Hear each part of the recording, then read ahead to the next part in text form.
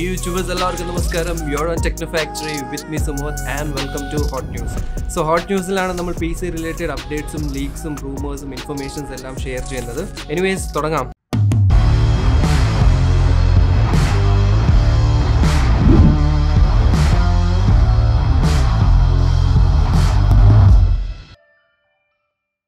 So first update, Windows 11 update in നമുക്ക് start ചെയ്യാം. So എല്ലാവർക്കും അറിയാവുന്ന കാര്യമാണ് വിൻഡോസ് 11 ലോഞ്ച് ആയി കുറേ ഇഷ്യൂസും ബഗ്സും ഒക്കെ ഉണ്ട് ഇനീഷ്യലി. ഇത് മൈക്രോസോഫ്റ്റും പ്രോസസർ കമ്പനീസും സോൾവ് ചെയ്യാൻ ട്രൈ ചെയ്യുന്നുണ്ട്. കുറേ അപ്ഡേറ്റ്സും ഫ്യൂച്ചറിൽ വരുന്നതായിരിക്കും. ഇതിൽ AMDയുടെ അപ്ഡേറ്റ് ആണ് ഞാൻ പറയാൻ ഉദ്ദേശിക്കുന്നത്. AMDയുടെ ലേറ്റസ്റ്റ് ഒരു അപ്ഡേറ്റ് വന്നിട്ടുണ്ട്. ഓൺ എ പേഴ്സണൽ നോട്ട് പറയുവാണെങ്കിൽ കുറച്ച് ഇഷ്യൂസ് ഞാനും ഫേസ് ചെയ്തിരുന്നു. ഇതിൽ ഇമ്പോർട്ടൻ്റ്ലി പറയാനുള്ളത് പ്രീമിയർ പ്രോ ക്രാഷിംഗ് ഇഷ്യൂ ആണ്. ഇവൻ ദോ ഞാൻ യൂസ് ചെയ്യുന്നത് ഒറിജിനൽ പ്രീമിയർ പ്രോ ആണ്, എന്നാലും ഇത് ക്രാഷ് ആവുന്നുണ്ടായിരുന്നു. ഫയൽ എക്സ്പ്ലോററിന്റെ കുറച്ച് ഗ്ലിച്ചസ് ഉണ്ടായിരുന്നു. ആൻഡ് ഓൾസോ ഏറ്റവും ഇറിറ്റേറ്റിംഗ് ആയിട്ട് തോന്നിയത് നമുക്ക് ഡ്രാഗ് ആൻഡ് ഡ്രോപ്പ് ഫോൾഡറിലോട്ട് ഡ്രാഗ് ചെയ്ത് ഡ്രോപ്പ് ചെയ്യാനുള്ള ഓപ്ഷൻ ഇപ്പോൾ ഇല്ല എന്നുള്ളതാണ്. സോ ഐ ഡോണ്ട് നോ അത് ഫ്യൂച്ചറിൽ വരുമോ ഇല്ലയോ എന്ന് എനിക്കറിയത്തില്ല. അതുകൊണ്ട് തന്നെയാണ് ഞാനിപ്പോൾ വിൻഡോസ് 10 റോൾ ബാക്ക് ചെയ്തിട്ടുണ്ട്. വിൻഡോസ് 10 എങ്ങനെ റോൾ ബാക്ക് ചെയ്യാമെന്നുള്ളത് ഒരു ഷോർട്ട് വീഡിയോ ഇട്ടിട്ടുണ്ടായിരുന്നു. And also unsupported PC-യിൽ Windows 11 install ചെയ്ത് നോക്കിയായിരുന്നു. അതിൽ വർക്കിംഗ് ആണ്, അപ്ഡേറ്റ്സ് എല്ലാം വരുന്നുണ്ട്. പക്ഷേ പിന്നീടാണ് റിയലൈസ് ചെയ്തത് വാലോറന്റ് ഗെയിം ലോഡ് ആകുന്നില്ല എന്നുള്ളത്. സോ അതിൻ്റെ അപ്ഡേറ്റ് ഞാൻ എന്തായാലും കമ്മ്യൂണിറ്റി ടാബിൽ ഇട്ടായിരുന്നു. ഇൻസ്റ്റാഗ്രാമിൽ അല്ലാതെ ഇതിൻ്റെ പോസ്റ്റ് ഇട്ടിട്ടുണ്ടായിരുന്നു. So in case unsupported hardware Windows 11 install ചെയ്യാൻ നോക്കുന്നുണ്ടെങ്കിൽ നിങ്ങൾ വാലോറന്റ് ഓർ ഇതുപോലത്തെ ബാറ്റിൽ റോയൽ ഗെയിംസ് പ്ലേ ചെയ്യുന്നവരാണെങ്കിൽ ജസ്റ്റ് ഒന്ന് ഹോൾഡ് ചെയ്യുന്നത് നല്ലതായിരിക്കും. വാലോറന്റിലെ ആന്റി ചീറ്റ് സോഫ്റ്റ്വെയറിൽ ഇത് ഇംപ്ലിമെന്റ് ചെയ്തിട്ടുണ്ട്. ഇപ്പം നേരത്തെ സെക്യൂർ ബൂട്ട് മാത്രമായിരുന്നു എനേബിൾ ചെയ്യേണ്ടി വരുന്നത്, ഇപ്പം TPM എനേബിൾ ചെയ്യേണ്ടി വരുന്നുണ്ട്. സോ ഇൻ കേസ് നിങ്ങൾ വിൻഡോസ് 11 ഇൻസ്റ്റാൾ ചെയ്തിട്ട് ഇതുപോലെ എറർ വരുന്നുണ്ടെങ്കിൽ TPM-ഉം സെക്യൂർ ബൂട്ടും എനേബിൾ ചെയ്താൽ മതി. പക്ഷേ ഇതൊന്നും ഇല്ലാന്നുണ്ടെങ്കിൽ വർക്ക് ആകത്തില്ല.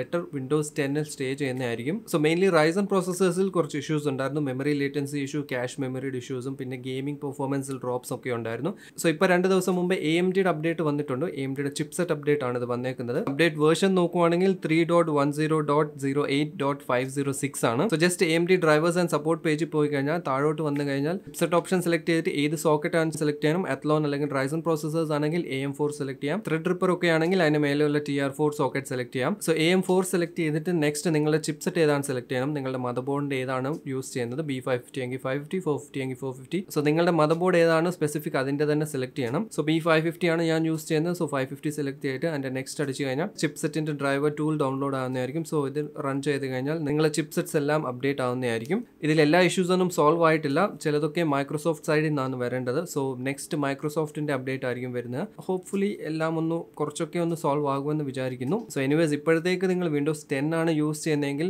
ബെറ്റർ വിൻഡോസ് 10 സ്റ്റേ ചെയ്യുന്നതായിരിക്കും കുറച്ച് മാസത്തേക്കെങ്കിലും. ഇതെല്ലാം ഒന്ന് സോൾവ് ആയി എല്ലാം ഒന്ന് സ്റ്റേബിൾ ആയി കഴിഞ്ഞിട്ട് അപ്ഗ്രേഡ് ചെയ്യുന്നതായിരിക്കും നല്ലത്. നെക്സ്റ്റ് അപ്ഡേറ്റ് DDR5 കുറിച്ചാണ്. More news about DDR5. നമുക്ക് എല്ലാവർക്കും അറിയാം ഇന്റലിന്റെയും AMDയുടെയും പുതിയ പ്രോസസ്സേഴ്സ് വരുന്നുണ്ട്. ഇതിൽ first വരാനിരിക്കുന്നത് Intel side 12th generation alder ലേക്ക് പ്രോസസ്സേഴ്സ് ആയിരിക്കും. ആൽഡർ ലേക്ക് പ്രോസസ്സേഴ്സും ഫ്യൂച്ചർ വരാനിരിക്കുന്ന റൈസൺ പ്രോസസ്സേഴ്സും DDR5 സപ്പോർട്ട് ചെയ്യുന്നതായിരിക്കും. ആൻഡ് ഓൾറെഡി പല മെമ്മറി മാനുഫാക്ചറിംഗ് കമ്പനീസും അവരുടെ DDR5 മോഡൽസ് ഡിസ്പ്ലേ ചെയ്തിട്ടുണ്ട് അല്ലെങ്കിൽ അനൗൺസ് ചെയ്തിട്ടുണ്ട്. ഇതിൽ കുറച്ച് മോഡൽസ് നമുക്കൊന്ന് ഡിസ്കസ് ചെയ്യാം. ഫസ്റ്റ് ഓഫ് ഓൾ പറയുന്നത് ഗാലാക്സിന്റെ ഒരു മോഡലാണ്. ഗാലാക്സിന്റെ ഒരു ഇൻട്രസ്റ്റിംഗ് മോഡലാണ്. ഒരു kind of A ലെഗോ themed DDR5 RAM ആണ് ഈ കാണുന്നത്.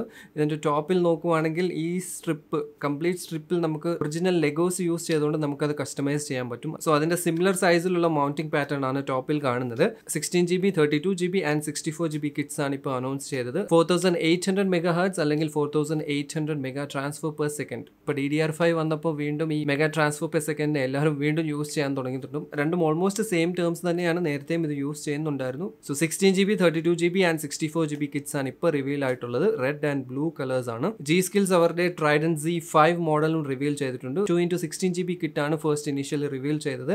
സ്പീഡ് റേഞ്ച് നോക്കുവാണെങ്കിൽ 5600 to 6400 MHz ആയിരിക്കും. ആൻഡ് Trident Z മോഡൽ ആയതുകൊണ്ട് തന്നെ RGB മസ്റ്റ് ആണ്. RGBയും പുതിയ ഡിസൈനും അടിപൊളിയാണ്. CL values or cash latency നോക്കുവാണെങ്കിൽ 36 and 40 ആണ് പറയുന്നത്.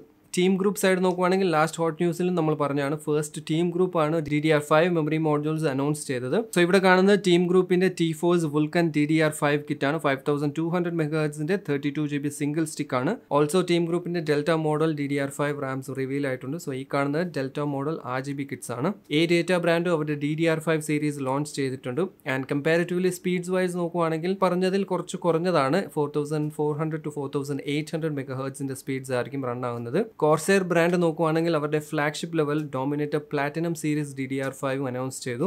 സോ 6400 മെഗാഹെർട്സിന്റെ ആണ് ഇനീഷ്യലി റിവീൽ ചെയ്ത കിറ്റ്സിന്റെ സ്പീഡ്. ആൻഡ് DDR5 ആക്ച്വലി ഇറങ്ങിയൊന്നുമില്ല, ഈ റാംസ് എല്ലാം കമ്പനീസ് റിവീൽ ചെയ്തതേ ഉള്ളൂ അല്ലെങ്കിൽ അനൗൺസ് ചെയ്തതേ ഉള്ളൂ. പക്ഷേ അതിന് മുന്നേ തന്നെ ഈ ഓവർക്ലോക്കിംഗ് വാറും സ്റ്റാർട്ട് ആയിട്ടുണ്ട്. എക്സ്ട്രീം പെർഫോമൻസ് ഗിയർ അല്ലെങ്കിൽ commonly known as XPG company ഒരു നെക്സ്റ്റ് ലെവലിലോട്ടാണ് ഇതിനെ കൊണ്ടുപോയിരിക്കുന്നത്. അവരുടെ 4800 mega transfer സ്പീഡുള്ള റാമിനെ 8118 mega transfer സ്പീഡിലേക്ക് overclock ചെയ്തു എന്നാണ് ക്ലെയിം ചെയ്യുന്നത്. ആൻഡ് XPG പറയുന്നത് ഇൻ ഫ്യൂച്ചർ അവർക്ക് 12600 മെഗാ ട്രാൻസ്ഫേഴ്സ് വരെ ഉള്ളത് അല്ലെങ്കിൽ ഓവർക്ലോക്ക് ചെയ്യാൻ പറ്റുന്ന റാംസ് പ്രൊഡ്യൂസ് ചെയ്യാൻ പറ്റുമെന്നാണ്. ഇതുള്ളതാണോ എന്നുള്ളത് നമുക്ക് എന്തായാലും ഫ്യൂച്ചറിൽ അറിയാൻ പറ്റത്തുള്ളൂ. Anyways very soon DDR5 is coming. Most probably ഈ വർഷം തന്നെ ഉണ്ടാകുമെന്നാണ് എക്സ്പെക്ട് ചെയ്യുന്നത്. മോസ്റ്റ്ലി ആൽഡർ ലേക്ക് പ്രോസസ്സേഴ്സ് റിലീസ് ആയി കഴിയുമ്പോൾ തന്നെ ഉണ്ടാകും. ആൻഡ് പ്രൈസിങ്ങിൻ്റെ കാര്യം നോക്കുവാണെങ്കിൽ 50 to 60% പ്രൈസ് കൂടുതലായിരിക്കും എന്നാണ്. ദാറ്റ് ഈസ് ഇപ്പോഴത്തെ കറൻറ്റ് DDR4ൻ്റെ പ്രൈസുമായിട്ട് കമ്പയർ ചെയ്യുമ്പം 50 to 60% ഹയർ ആയിരിക്കും DDR5 ഇനീഷ്യലി ലോഞ്ച് ആകുന്നത്. സോ ഇനീഷ്യൽ ലോഞ്ച് പീരീഡിൽ DDR5 ഹൈലി എക്സ്പെൻസീവ് ആയിരിക്കും. Next update 12th generation Intel alder ലേക്ക് പ്രോസസ്സേഴ്സിനെ കുറിച്ചാണ്. So 12th generation Intel പ്രോസസ്സേഴ്സിന്റെ launch ഡേറ്റും കാര്യങ്ങളും ഓൾമോസ്റ്റ് ഏകദേശം കൺഫേംഡ് ആയി എന്നാണ് തോന്നുന്നത്. ലീക്സും റൂമേഴ്സും ഇപ്പോൾ കുറച്ചുകൂടി സ്ട്രോങ് ആയിട്ട് വരാൻ തുടങ്ങിയിട്ടുണ്ട്. സോ എക്സ്പെക്റ്റഡ് ലോഞ്ച് നോക്കുവാണെങ്കിൽ October 27th ലോഞ്ചായി November 4th മുതൽ അവൈലബിൾ ആയിരിക്കും എന്നാണ് ഇപ്പോഴത്തെ കറന്റ് ഗ്ലോബൽ ലീക്സ് ഒക്കെ പറയുന്നത്. എല്ലാ പ്രോസസ്സേഴ്സും സെയിം ഡേ തന്നെ കാണില്ല. എപ്പോഴും ചെയ്യുന്ന പോലെ തന്നെ ഫസ്റ്റ് K സീരീസ് അല്ലെങ്കിൽ ഹയർ ലെവലിലുള്ള പ്രോസസ്സേഴ്സ് ആയിരിക്കും ഇറക്കുന്നത്. എന്നിട്ട് slowly mid tyre and lower mid tyre വരുന്നതായിരിക്കും. സോ ഇനീഷ്യലി വരാൻ പോകുന്നത് Intel i9 12900Kയും KF വേരിയൻസും, Intel i7 12700Kയും KF വേരിയന്റും, അതിന്റെ താഴെയുള്ള ഇന്റൽ i5 12600Kയും 12600KF വേരിയൻസും ആയിരിക്കും. ബാക്കി വരാനിരിക്കുന്ന പ്രോസസ്സേഴ്സിന്റെ എക്സാക്ട് ഡീറ്റെയിൽസ് ഒന്നും വന്നിട്ടില്ല. പക്ഷേ എന്നാലും മിഡ് റേഞ്ചിൽ 12400ഉം 12400F എന്തായാലും ഉണ്ടാകുമെന്നാണ് പറയുന്നത്. ഇതിന്റെ ഓൾറെഡി ബെഞ്ച് മാർക്സും കാര്യങ്ങളും ലീക്ക് ആയിട്ടുണ്ട്. And Intel i5 12400 പ്രോസസ്സറിന്റെ bench marks നോക്കുവാണെങ്കിൽ possibly Ryzen 5 5600X or may be അതിലും ബെറ്റർ പെർഫോമൻസ് ആണ് എക്സ്പെക്ട് ചെയ്യുന്നത്. ആൻഡ് 12th ജനറേഷൻ പ്രോസസ്സേഴ്സിന്റെ ഇനീഷ്യൽ പ്രൈസിംഗും ചെറുതായിട്ടൊന്ന് ലീക്ക് ആയിട്ടുണ്ട്. US മൈക്രോ സെന്ററിന്റെ വെബ്സൈറ്റിലാണ് ഇത് ലീക്ക് ആയത്. സോ വെബ്സൈറ്റിലെ പ്രൈസസ് നോക്കുവാണെങ്കിൽ $12900K $669 ആയിരിക്കും, $12700K $479 ആയിരിക്കും. സോ പഴയ ജനറേഷൻ 11th ജനറേഷനുമായിട്ട് പ്രൈസ് കമ്പയർ ചെയ്യുമ്പം $80 കൂടുതലാണ് 12700K. ആൻഡ് 12900K നോക്കുവാണെങ്കിൽ $130 പഴയ ജനറേഷനുമായിട്ട് കൂടുതലാണ്. സോ ഓവറോൾ 12th ജനറേഷന്റെ പ്രൈസിംഗ് നോക്കുവാണെങ്കിൽ 11th ജനറേഷനുമായിട്ട് കമ്പയർ ചെയ്യുമ്പോൾ നല്ല കൂടുതൽ തന്നെ ആയിരിക്കും. എനിവേസ് ബാക്കി ഡീറ്റെയിൽസ് എല്ലാം വിതിൻ ഫ്യൂ ഡേയ്സ് നമുക്ക് അറിയാൻ പറ്റും. So just wait for that. Next എന്തായാലും 12th ജനറേഷനെ കുറിച്ച് സംസാരിക്കുമ്പോൾ ഒബ്വിയസ്ലി നമുക്ക് മദർ ബോർഡ്സിനെ കുറിച്ചും സംസാരിക്കണം. 600 സീരീസ് ചിപ്സെറ്റ് ആണ് പുതിയത് വരാനിരിക്കുന്നത്. സോ ഇതിൽ Z690 മോഡൽസ് കുറേ എണ്ണം റിവീൽ ആയിട്ടുണ്ട്. കുറേ കമ്പനീസ് അവരുടെ Z690 മോഡൽസ് റിവീൽ ചെയ്തു. ബിക്കോസ് ഇനീഷ്യലി വരാൻ പോകുന്നത് എല്ലാം K സീരീസ് പ്രോസസ്സേഴ്സ് ആയിരിക്കും. സോ അതുകൊണ്ട് തന്നെയാണ് Z സീരീസ് ഫസ്റ്റ് ഇറക്കുന്നത്. അല്ലെങ്കിൽ ഫസ്റ്റ് എല്ലാം ഷോക്കേസ് ആയത് ഇപ്പോൾ എല്ലാം Z സീരീസ് ആണ്. സോ 600 സീരീസ് മദർ ബോർഡ്സിൽ പുതിയ സോക്കറ്റ് ആയിരിക്കും LGA 1700 സോക്കറ്റ്. ആൻഡ് ഇതിൽ പല കമ്പനീസിന്റെ ബോർഡ്സ് നോക്കുവാണെങ്കിൽ ASUSന്റെ ROG Strix Z690i ഒരു മിനി ITX മദർ ബോർഡാണ്. യുണീക്ഡ് ആയിട്ടുള്ള ഒരു സ്റ്റാക്ഡ് ഡിസൈൻ ആണ് ഈ കാണുന്നത്. 3 PCB ലെയേഴ്സ് ഒന്നിനു മേലെ വെച്ചിട്ടാണ് സ്റ്റാക്ക് ചെയ്ത് വെച്ചേക്കുന്നത്.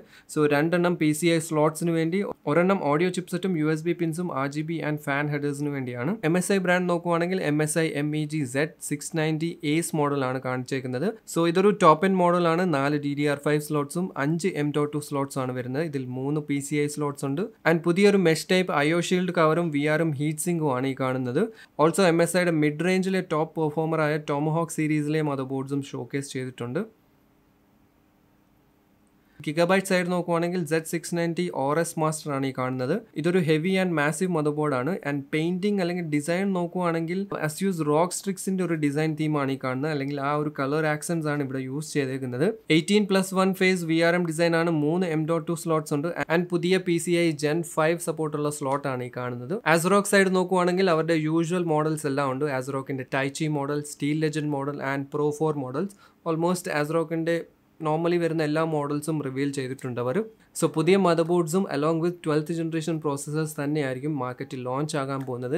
ടെൻറ്ററ്റീവ്ലി November 4th ആണ് ലോഞ്ചിങ് ഡേറ്റ്. നെക്സ്റ്റ് അപ്ഡേറ്റ് NVIDIAയുടെ കുറച്ച് പുതിയ ഗ്രാഫിക്സ് കാർഡ്സ് വരാനിരിക്കുന്നുണ്ട്. ഇതിൽ ടോപ്പ് എൻഡ് നോക്കുവാണെങ്കിൽ 3090 RTX 3090 Ti മോഡലാണ്. 450 watts ആണ് പുതിയ 3090 Tiയുടെ TDP. 21 Gbps മെമ്മറിയും 10752 CUDA കോഴ്സും ആയിരിക്കും ഉള്ളത്. മോസ്റ്റ്ലി ഒരു പുതിയ പവർ പിൻ ആയിരിക്കും വരുന്നതെന്നാണ് എക്സ്പെക്ട് ചെയ്യുന്നത്. 16 പിന്നുള്ള ഒരു പുതിയ പവർ പിൻ ആയിരിക്കും എന്നാണ് പറയുന്നത്. 3090 Ti മാത്രമല്ല ലോവർ വേരിയൻറ്റ്സ് നോക്കുവാണെങ്കിൽ 3070 Tiയും വരുന്നതായിരിക്കും. 16GB വേരിയൻ്റ് ആണ് എക്സ്പെക്ട് ചെയ്യുന്നത്. ആൻഡ് ഓൾസോ ഒരു 3080യുടെ വേരിയൻറ്റും ഉണ്ടാവുമെന്നാണ് പറയുന്നത്. 3080 സൂപ്പർ ആണോ 3080 Ti ആണെന്ന് കൺഫേംഡ് അല്ല. ആൻഡ് ഓൾസോ പഴയ RTX 2060 വീണ്ടും NVIDIA തിരിച്ചു കൊണ്ടുവരാൻ പോവാണ് വിത്ത് 12GB VRAM. പഴയത് നോക്കുവാണെങ്കിൽ 6GB VRAM ആണ്. സോ പുതിയ 2060ൽ 12GB VRAM ആയിരിക്കും ഉണ്ടാകാൻ പോകുന്നത്. ആൻഡ് ഓൾസോ കമ്മിങ് ജാനുവരിയിൽ നടക്കാനിരിക്കുന്ന CES ഷോയിൽ മോസ്റ്റ് പ്രോബബ്ലി RTX 3050യും 3050 Tiയും ചിലപ്പം ലോഞ്ച് ഓർ അനൗൺസ്മെന്റ് ഉണ്ടാവുമെന്നാണ് എക്സ്പെക്ട് ചെയ്യുന്നത്. ഓൾറെഡി ലാപ്ടോപ്പ് വേരിയന്റ് RTX 3050യും 3050 Tiയും ഇറങ്ങിയതാണ്. ഇനി എല്ലാവരും വെയിറ്റ് ചെയ്യുന്നത് ഡെസ്ക്ടോപ്പ് വേരിയന്റ് 3050യും 3050 Tiക്ക് വേണ്ടിയാണ്. സോ അതെന്തായാലും മോസ്റ്റ് പ്രോബബ്ലി ജാനുവരിയിൽ ഉണ്ടാകുമെന്നാണ് എക്സ്പെക്ട് ചെയ്യുന്നത്. ഇതെല്ലാം റൂമേഴ്സ് ആണ്, കൺഫേംഡ് ന്യൂസ് ഒന്നുമല്ല.